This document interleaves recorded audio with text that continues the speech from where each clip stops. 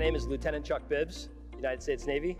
I'm a Naval Special Warfare Officer. I'm graduating with a dual master's degree in Applied Design for Innovation, Space Systems Operations, including a distance learning master's program in microbiology. So with my research, I aim to simplify what innovation really is in terms of technology adoption.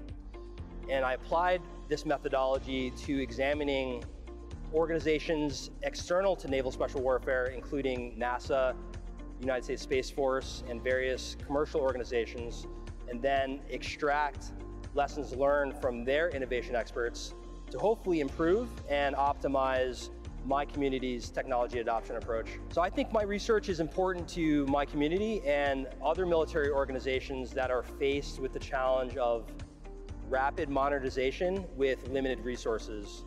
We have to score touchdowns more often than not in terms of adopting the right technologies in order to effectively rise to the challenge.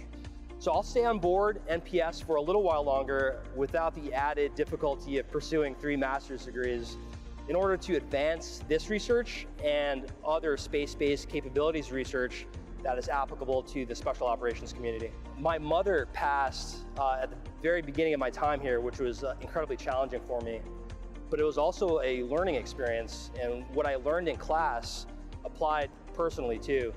Innovation relies on teams, not just individuals, even though academic pursuit is often seen as an individual effort. So I'm grateful to have been able to lean on my family, peers, and faculty to help me overcome these challenges. My community lives our ethic, team before self, but what I learned is that compassion magnifies capability and effectiveness, and this is something I can bring back to the force.